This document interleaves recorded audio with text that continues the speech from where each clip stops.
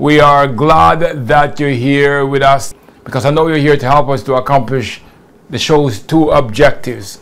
First, to glorify our Lord and Savior Jesus Christ, and secondly, to encourage each other in the Lord. And the fact that you're here, I know that you're here to help us accomplish these objectives. So again, I want to welcome us all near and far. If you are in the continent of Africa, Asia, Europe, North America, South America, we just want to welcome us all. As it is our custom, we do have a great show for you. Our general topic is, who is Jesus? Who is Jesus? And based upon the abundant evidence of Scripture so far, from Genesis to Revelation, we have discovered that Jesus is the creator of the world, the sustainer of the world, the redeemer of the world, and that is coming back as King of Kings and Lord of Lords. Our honored guest is my friend and my colleague in ministry, Pastor Laurencin. And we're looking forward to hear what God will say through his manservant to us to encourage us in these difficult days. I think we could all agree that these are troublesome times. But let's take courage. Let's be hopeful, because the God who we serve, nothing catch him by surprise.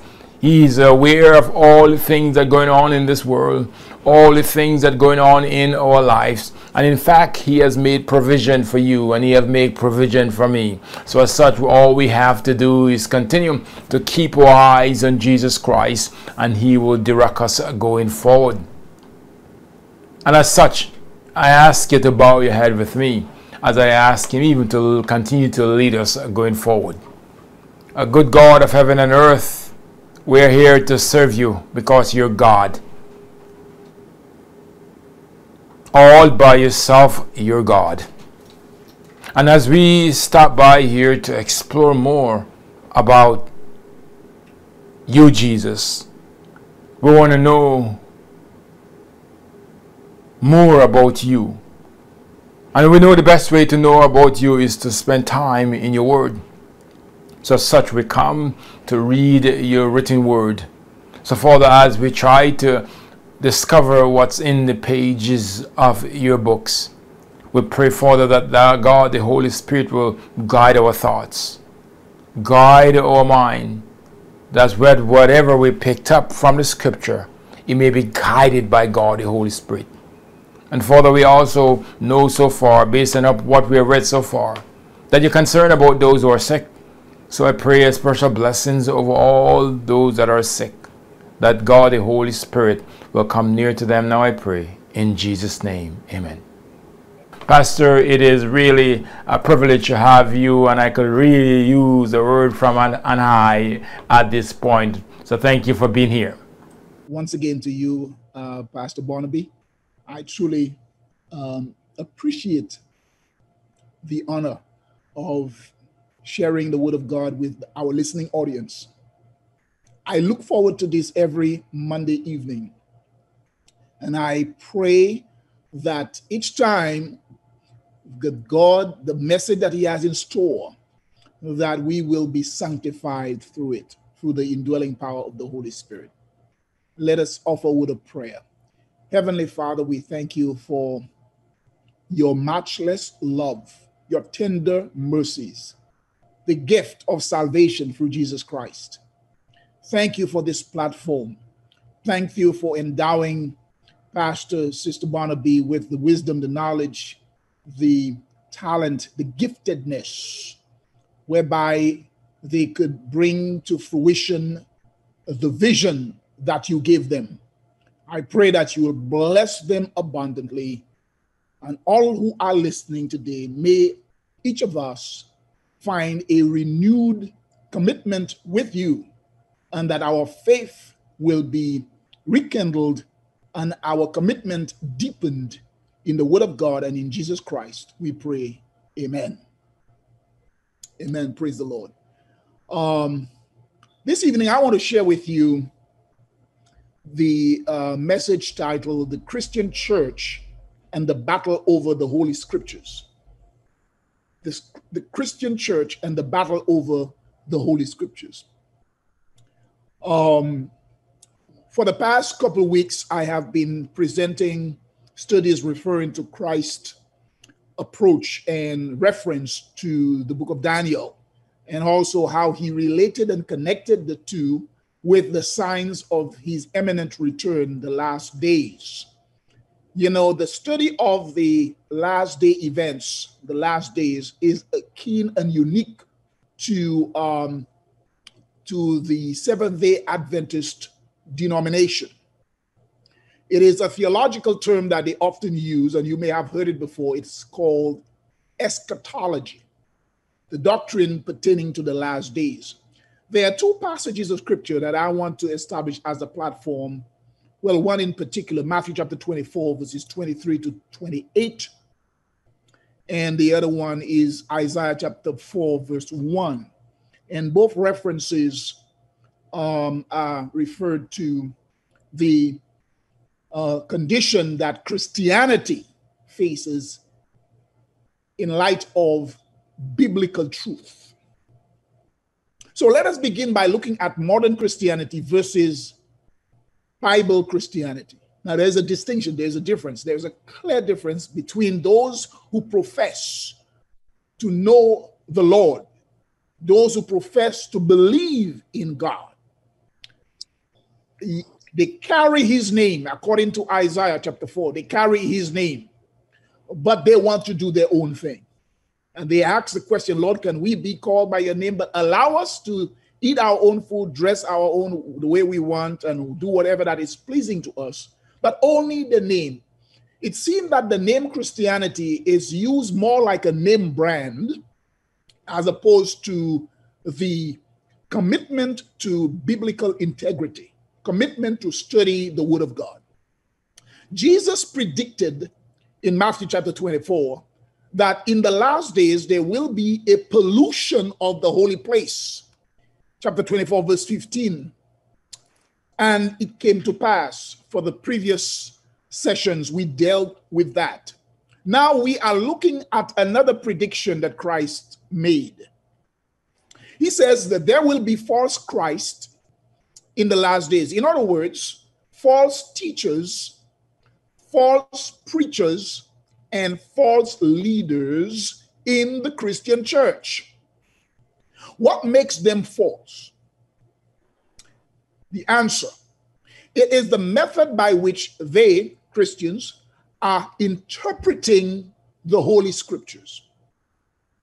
A false message denotes a false messenger. Likewise, a false teacher and a false prophet denotes a false rendition of the word of God. If a person's lifestyle, set of values or beliefs contradicts the word of God and the teachings of the Bible, then there are two things that can be done. One, personal repentance by allowing the Holy Spirit to do an inward change of the heart. And number two, humility of spirit by having a willingness to denounce and dismiss all false theories, fabricated concepts, and ideas that are contrary to the Holy Scriptures and the will of God.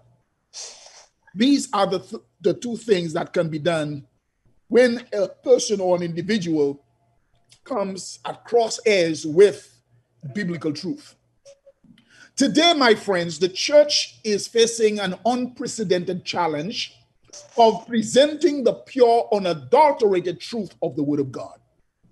Point number one, human nature is sinful and therefore in and of itself cannot respond to holiness except through the gift of repentance.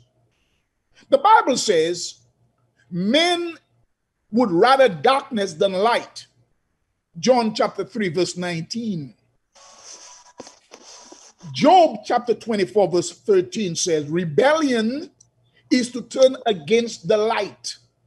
And Jesus says, David says, thy word is a lamp unto my feet and a light unto my path.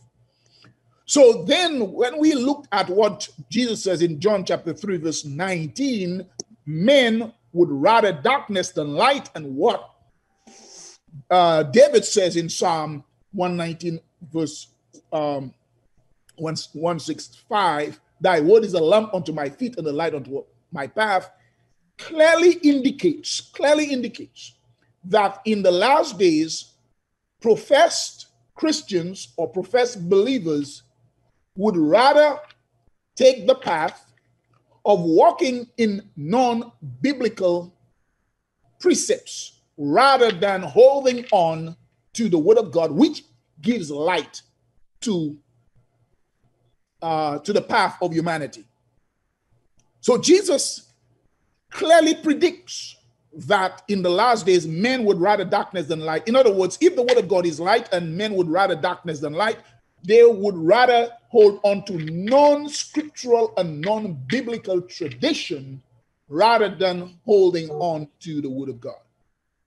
It is interesting to note that the prophet Samuel in 1 Samuel chapter 15, verse 23, made mention of human turning their backs on God as a form of rebellion. And he equates rebellion, to turn away from God and turn away from light, as witchcraft. You will find this in 1 Samuel chapter 15, verse 23. In Jeremiah chapter 5, verse 23, Jeremiah, the prophet Jeremiah, and also you'll find the same reference in Isaiah chapter 30, verse 1. Forgive me if I am going a little too fast. I will try my best to slow down so that you would have the time to note down those passages of scripture, which is very vital and pertinent to the presentation this evening. Jeremiah 5:23 and Isaiah 30, verse 1 corroborates that with 1 Samuel 15:23, that rebellion and disobedient people see God as unfair and unjust, and therefore they would rather to walk in their own ways rather than in the principles and precepts of God. Now it brings us to point number 2. Instead of following God, men would rather set their own standards to suit themselves and putting their personal opinions or reasoning above the word of God. Let me repeat this. According to what we are witnessing today, in light of what the Bible predicts, point number 2 states, according to the presentation that I'm sharing with you today, instead of following God, man would rather set their own standards to suit themselves and putting their opinions or reasoning above the word of God. That's where we are today. Hence the reason why Jesus says men would rather darkness than light. Now, we have biblical examples of rebellious people throughout the scriptures, beginning with the first individual, the first being who rebelled against God, Lucifer. Then after Lucifer rebelled against God, he would rather follow his own path than to follow in obedience to the will of God. We find Adam and Eve. Then after Adam and Eve, then Cain. Then the people before the flood. Then a mighty warrior by the name of Nimrod. Then Nebuchadnezzar. Then King Saul, the pharaohs of Egypt. And then in the New Testament, during the time of Christ, we have the scribes and the Pharisees and other groups, subgroups that openly rejected the teachings and instructions that Jesus Christ taught and gave to the world. The question we need to ask at this juncture is, what do all of these characters, individuals, what do they have in common? From Lucifer all the way down to the people of Christ's day and those of our day and time. What they have in common is self-centeredness and pride. The Bible says pride comes before a fall. Human beings who have chosen rather to rely upon their own personal opinions rather than on divine counsel and what God says is putting pride before, is relying on pride and therefore allowing their pride to control their decision-making process. Therefore, they fall into a state of rebellion and disobedience. Now, let us look at some key biblical passages that will solidify and establish this principle of, or rather the decision of making a choice between right and wrong, true and false, biblical principles versus non-biblical principles. In John chapter 5, verse 39, principle number 1, and these are some guidelines that I am sharing with our listening audience, with you, our listening audience. Principle number 1, we must not doubt the scriptures. We must not doubt the Holy Scriptures. Why? Because in John chapter 5, verse 39, Jesus says, "These are they which testify of me."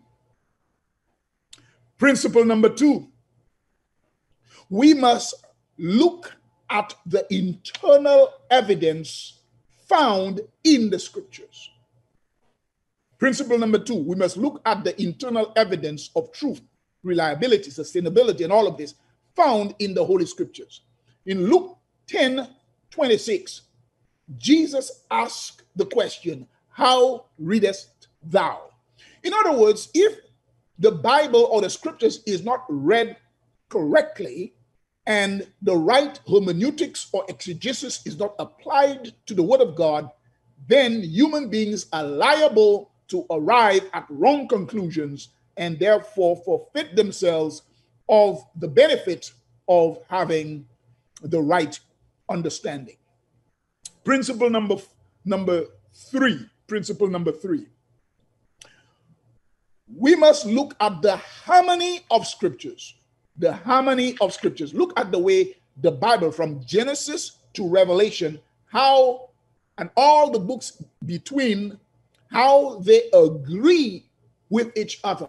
There is not one book in the Bible that contradicts the other. There is perfect harmony and blend and complementary roles between all the prophets who wrote the Bible, over 40 different prophets, and of the different messages that are written in the Bible from Genesis to Revelation. Very remarkable, remarkable.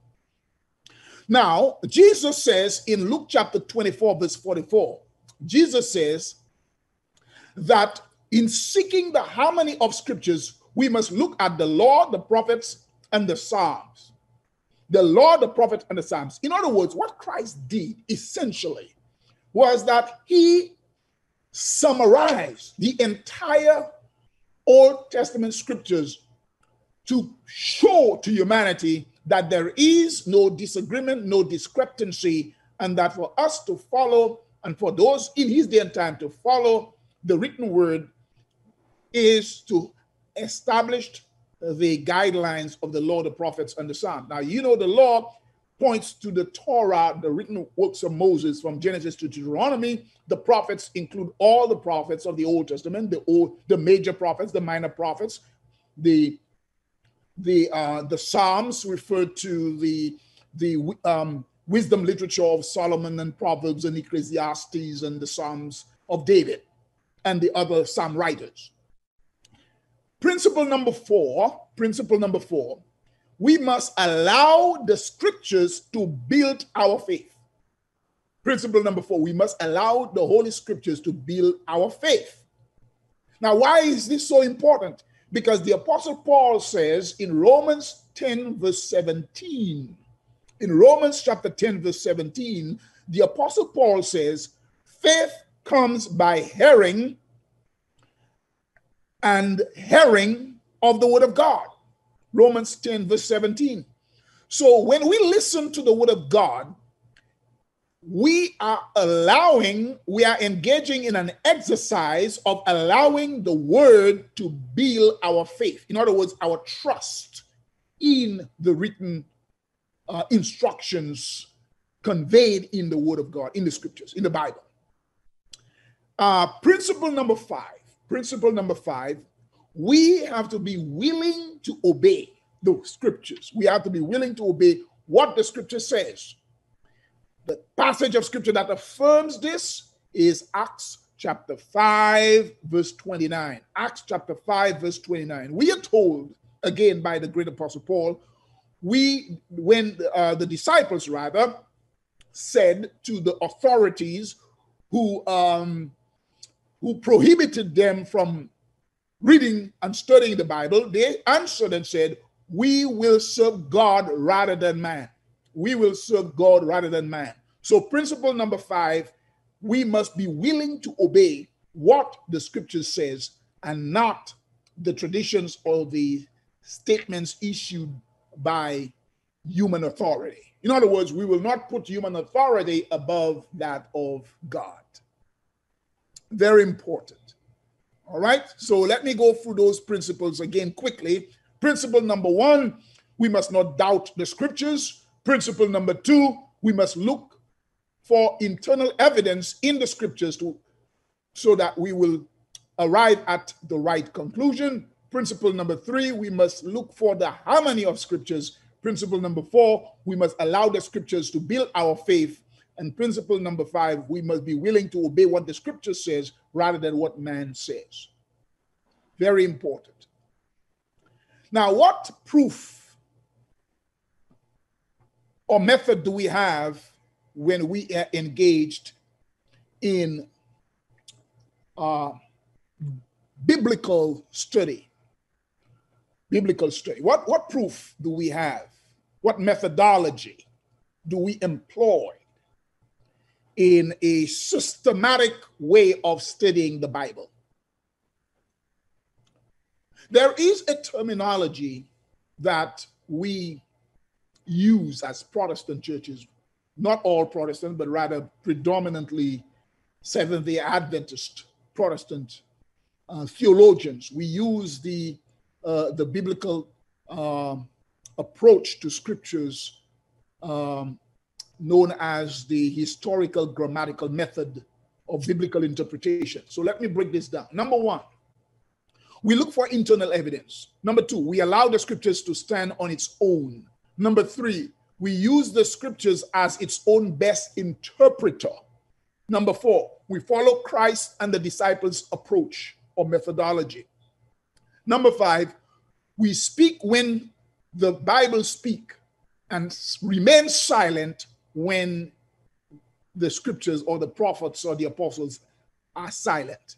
We do not add nor subtract from the Word of God. John gave us this specific warning in Revelation 22. So therefore, this approach, look for the internal evidence, allow the Scriptures to stand on its own, use the Scriptures as its best own interpreter, follow Christ and his disciples' approach and methodology, then speak the word when the word speaks and remain silent when it is silent. This, in a nutshell, or this approach rather, in a nutshell, is what is known as the historical grammatical method of biblical interpretation. So I just summarize this theological term to you. Now, there is a contradiction with other churches who chose not to follow this blueprint or this rubric or this method for biblical interpretation. What method does the Catholic Church follow that contradicts the Protestant approach to biblical interpretation? The Catholic scholars came up with the plan to stop the Reformation. They came up with a plan to stop the Protestant Reformation. That plan is called the Counter-Reformation. The Counter-Reformation. Now, this new method of interpreting the Scriptures, which is what has been established by most prominent scholars, the historical grammatical method, was was contradicted or went to or became a problem with some other Protestant denominations who rather take a different route or different approach. They followed after the Catholic position of the Counter-Reformation. The Counter-Reformation was a plan to stop the Reformation. And the reason why they came up with that, because they wanted to strike a balance or to compromise between scripture and tradition, between what the word of God says and what human wisdom or human opinion says. So wanted to strike a balance between human position and divine position on the proper or correct method to interpret the Bible. This new method to interpret the scriptures was fertilized in the minds of some scholars. Among them was Westcott and Hort. Westcott and Hort were two outstanding Protestant scholars, and they came up with the term the historical critical method of biblical interpretation, the historical critical method of biblical interpretation. This new approach or methodology is also called higher criticism. They accept human reason and science as valid means to interpret the scriptures. Here is how they did it. Number one, human intelligence and reason can be used to critique portions of the Bible to prove it true or false. That's what they came up with.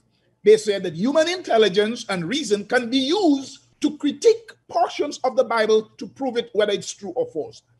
Two, they say science or scientific data or data is more reliable than what the prophets wrote. They say scientific data or data is more reliable than what the prophets wrote. Number three, they believe that there is a need to change any approach that will coincide or that will agree with modern times and modern science. So therefore, using modern means to interpret the Bible is necessary. Number four, no longer are believers under the patriarchal system, they claim. Therefore, the new system would require for leadership to be viewed on an equal basis. In other words, no more male dominance, no more under the patriarchal male dominant system.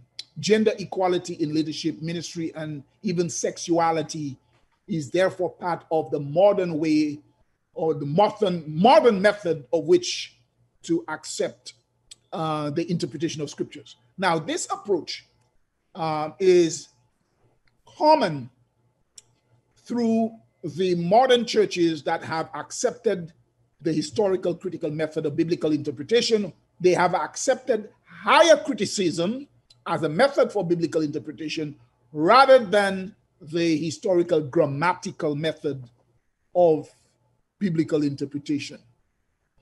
The historical critical method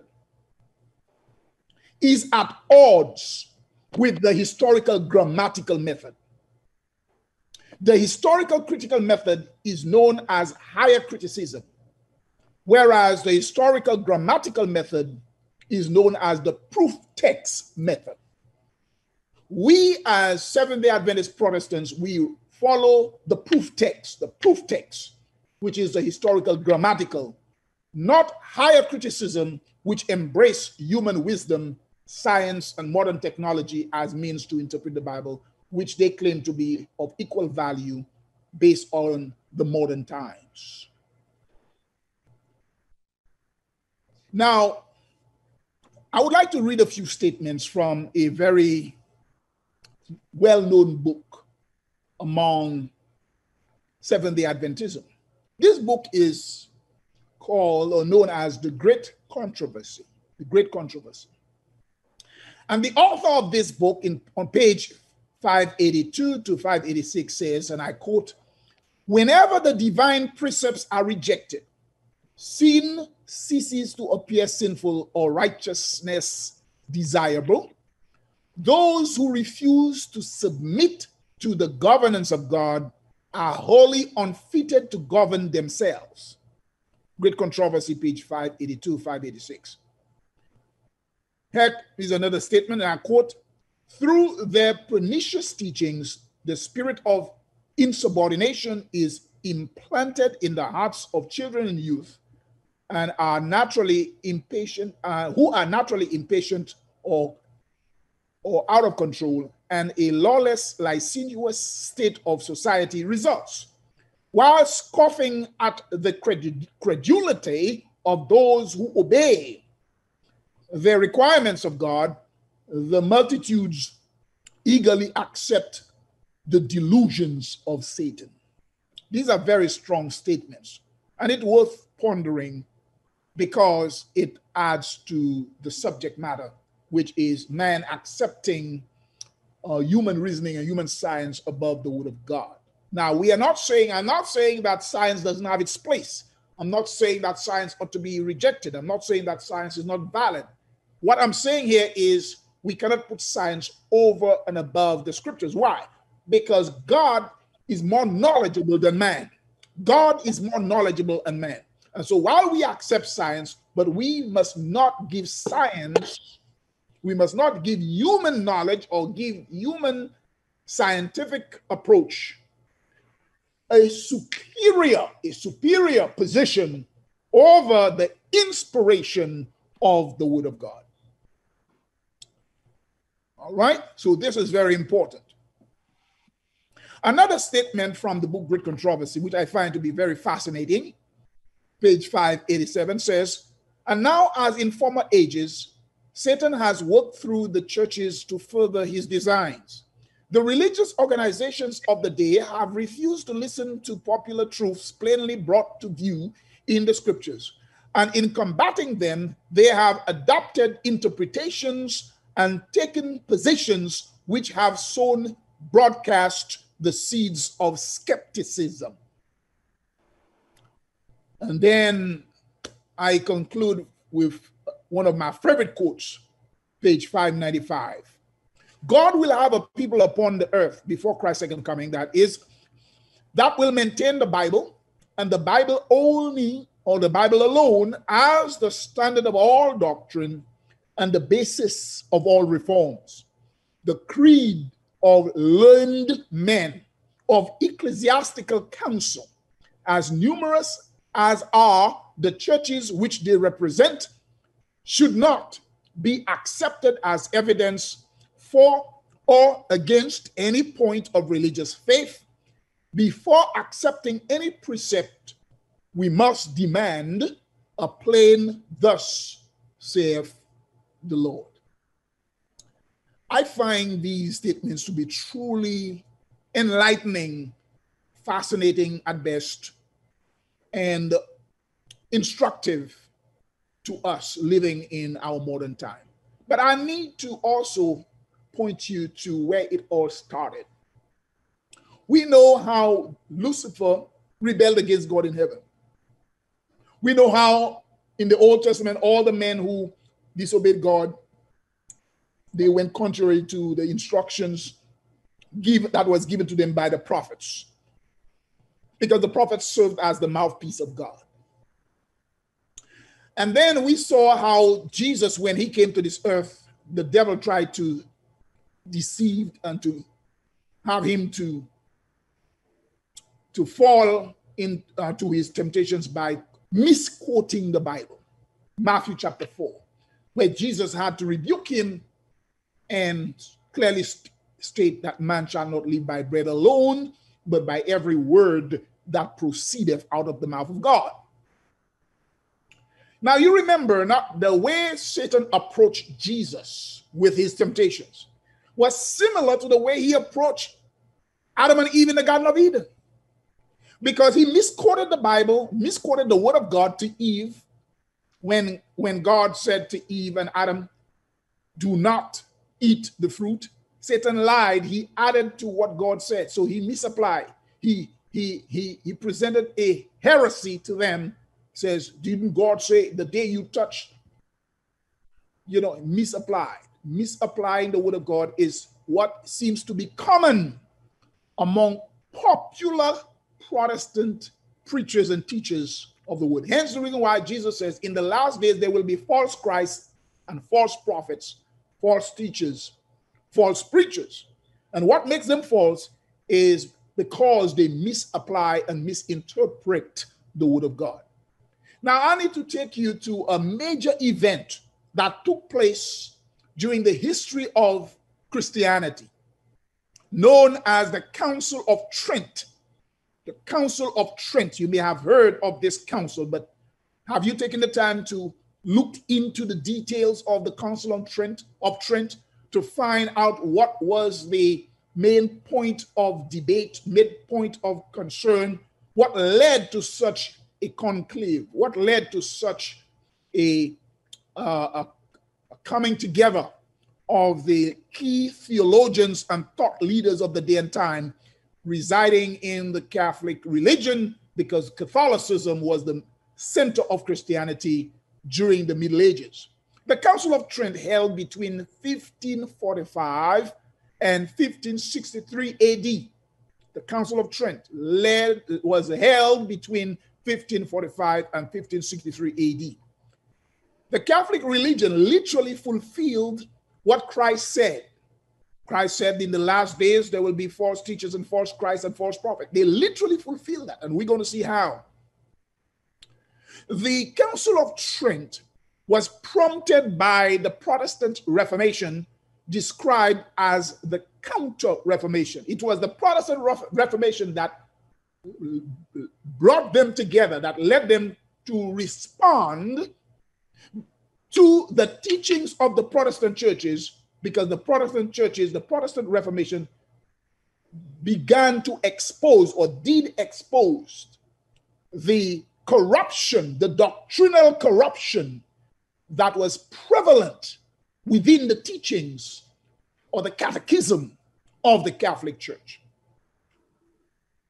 So when the Council of Trent came together, there was the debate between tradition and scripture. As the leader of Christianity, every doctrine of the Catholic Church had and was based solely on tradition rather than on scripture. So there was a big problem.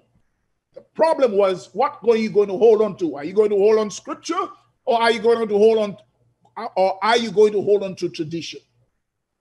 So in that council, the Council of Trent decided to hold on to both scripture and tradition. And in some cases, they exalt tradition above the Holy Scriptures. So when the Council of Trent accept both tradition and scripture as a rule of faith and conduct and truth, in most cases, they exalt tradition, human tradition, above the Holy Scriptures. Complete departure from the Word of God. What was the Protestant response to the Council of Trent resolution? The Protestants' disagreement with the Council of Trent came through three main points. There are several, but I'm going to share with you three main points. The Protestant decided to endorse justification by faith alone, sola fide. Sola fide. The Protestant Reformation decided to endorse justification by faith, sola fide, apart from anything including good works, a position that the Catholic Church condemned as heresy. The Catholic Church condemned justification by faith as heresy. In fact, the Council of Trent even issued an edict stating that they pronounce a curse upon any church that will accept justification by faith, and they claim it to be anathema, blasphemy against the Catholic hierarchy, because the church reject human tradition and embraced scripture and placed scripture above human tradition. That was the Protestant Reformation position in response to the Council of Trent. Number two, the Protestant Reformation rejected the Apocrypha. The Protestant Reformation rejected the Apocrypha as part of the biblical canon. You need to understand that the term Apocrypha comes from the Greek word, means hidden, hidden. It is a collection of ancient Jewish writings and is the title given to these books, which was written between 300 to 30 BC, before Christ, in the era between the Old and the New Testament, known as the intertestamental period. So that was the time the apocryphal, the Jewish apocryphal writings, known as hidden books, were written. The Bible is never considered hidden. God wrote the scriptures, allowed the prophets to write the scriptures so that it will be made known to every nation, kindred, tongue, and people. That has been God's plan from the beginning and will continue through the end. So the Protestant churches rejected the apocryphal books. It is important to note that many doctrines unique to Catholicism, such as the teachings of purgatory, prayers for the dead, and salvation by works, are found in the apocryphal books. Hence the reason why the Protestants had to reject them.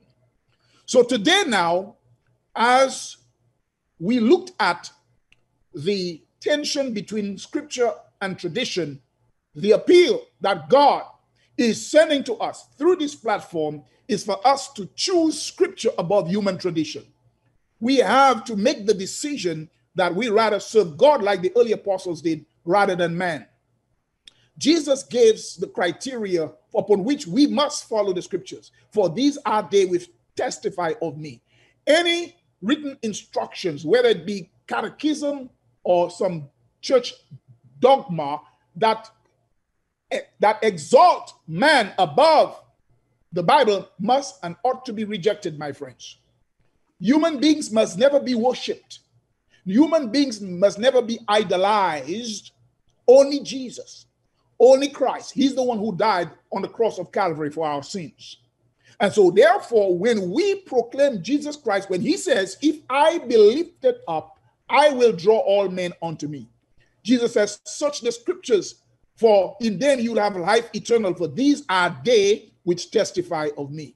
David says, thy word is a lamp unto my feet and a light unto my path. Jesus again says, in the last days, men would rather darkness than light. And as a result of human tradition, Protestantism today is no longer protesting against the corruption of doctrine or the corruption of scripture. Protestantism, modern Protestantism, have acquiesced and coalesced with the doctrinal teachings of Catholicism, and they have embraced tradition over scripture. And there are many doctrines that are being taught in Protestant churches today that are not soundly based on scripture. Let me repeat. There are many doctrines within Protestantism today that are not soundly based on scripture. They are more tradition rather than scriptural. And so we are at a crosshairs with what man teaches and what God teaches in his word. My dear friends, praying for the dead, that's not based on scripture.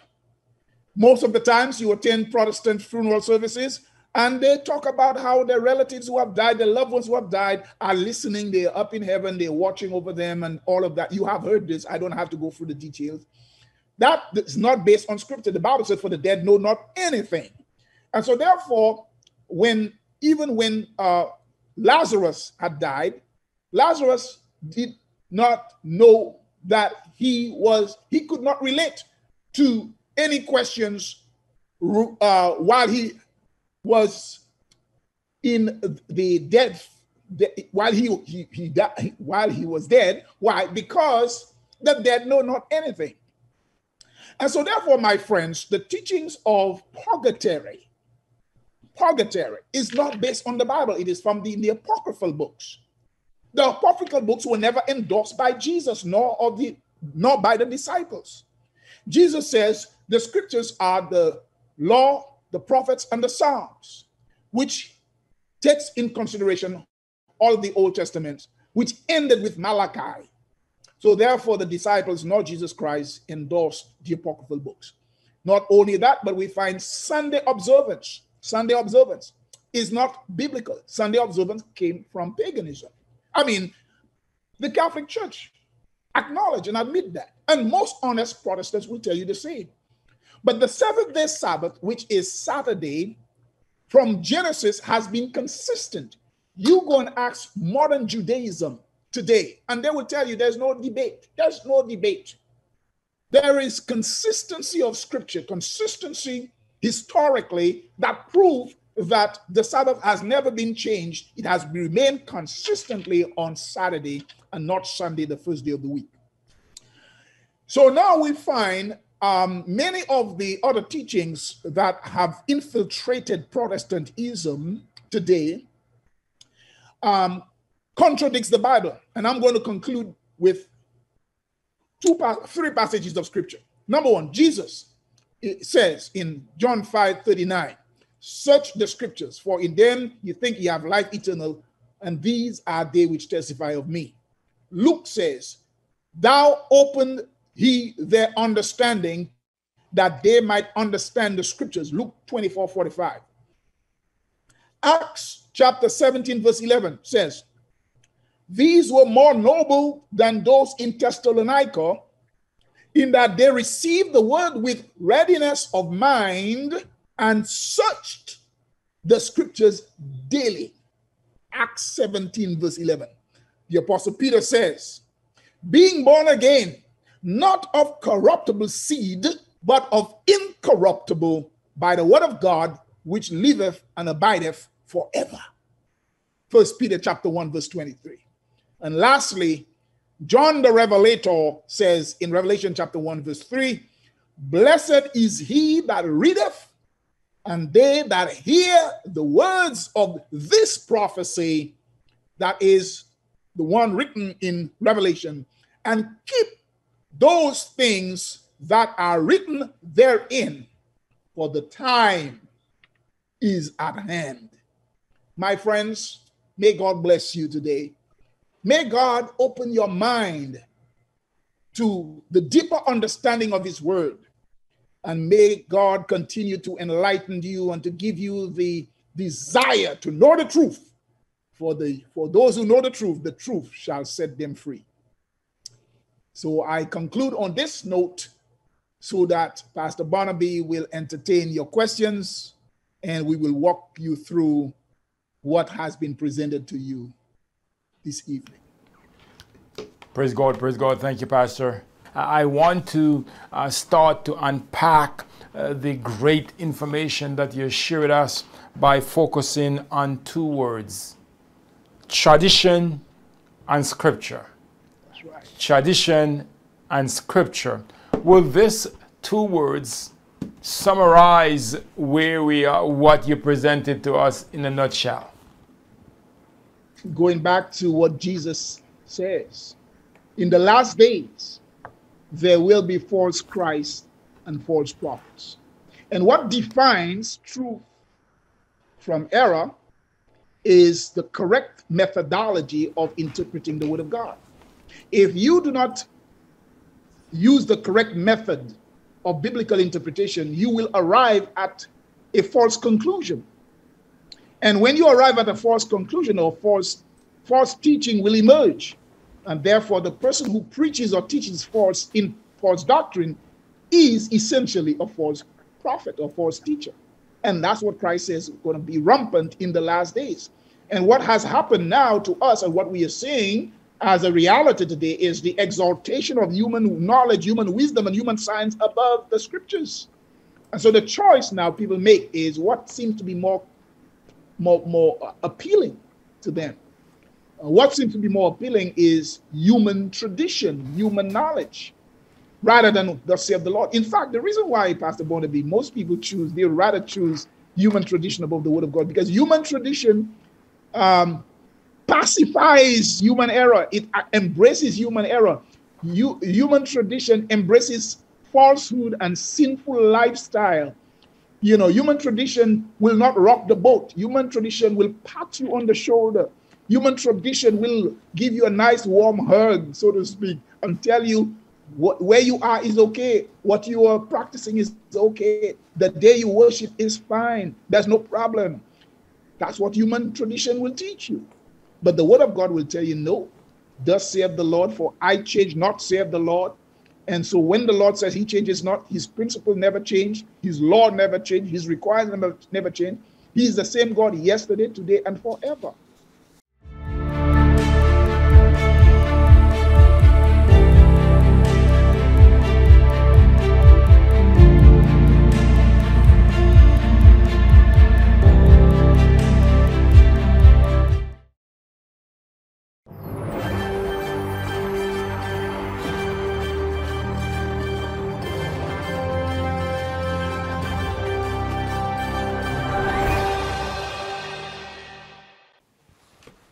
Hello, my name is Pastor Owen Barnaby, President of Final Shout Television and Social Media Network.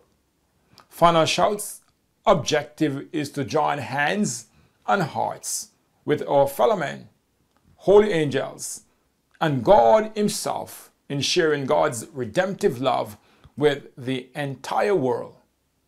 That Jesus is the creator of the world, the sustainer of the world, the Redeemer of the world, and that Jesus has promised us he will come back to receive us unto himself.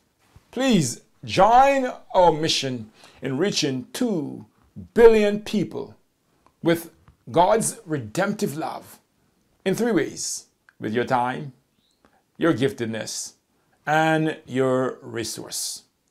First, with your time. Watch and share Final Shout 24/7 anywhere in the world on the following platforms: Final Shout on Ruka TV, Final Shout on Fire TV, Final Shout TV on Apple TV, social media such as Facebook or Meta, YouTube, Twitter. Download our Android and Apple phone apps. Or you can watch us 24/7 on our website, watch.finalshout.org. Second, with your giftedness. Become Final Shout's show producer, director, contributor, host, hostess, or you can tell us of your giftedness and how you would like to serve. Third, with your resource. Support Final Shout financially. Become Final Shout's 12 Stars Club member, which help with our monthly operations budget. 2, become a sponsor of a show or sponsor a series of shows. Both individuals and businesses can be sponsors. And 3, choose our merchandise. Thank you in advance for your prayerful consideration in joining our mission in reaching 2 billion people with God's redemptive love. As the joy of the Lord is Final Shout's strength.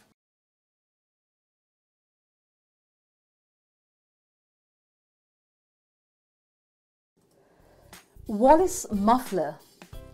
Our motto: you bring it, we fix it. Wallace Muffler's services. Here at Wallace Muffler, we offer a wide range of services and repairs.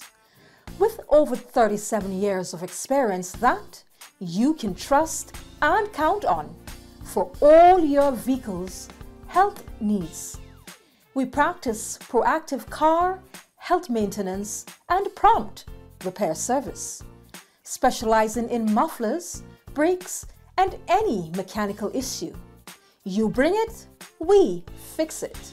Services we offer are air and cabin filter, air conditioning, battery, body and trim, brake service and repair, brakes, check engine light and diagnostic, electrical, exhaust, oil change, steering and suspension, transmission, and tires.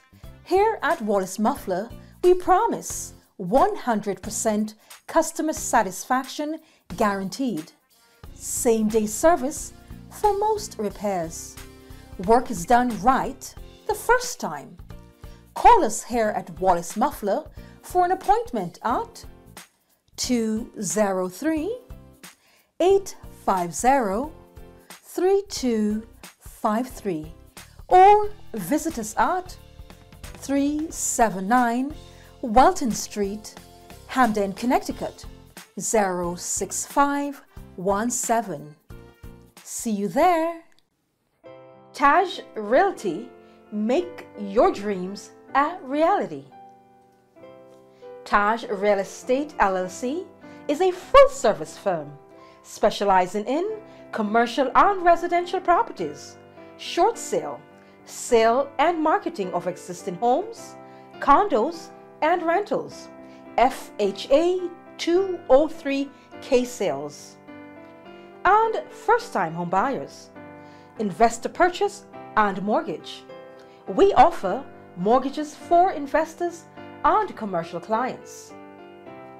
Non-owner occupant, no income, self-employed, low income. Let us guide you to the neighborhood that's a fit for you. If you're looking for a starter, a first-time home, a cottage, a vacation home, colonial, a city comfort, suburban, a hidden tranquility, luxury, a lifestyle,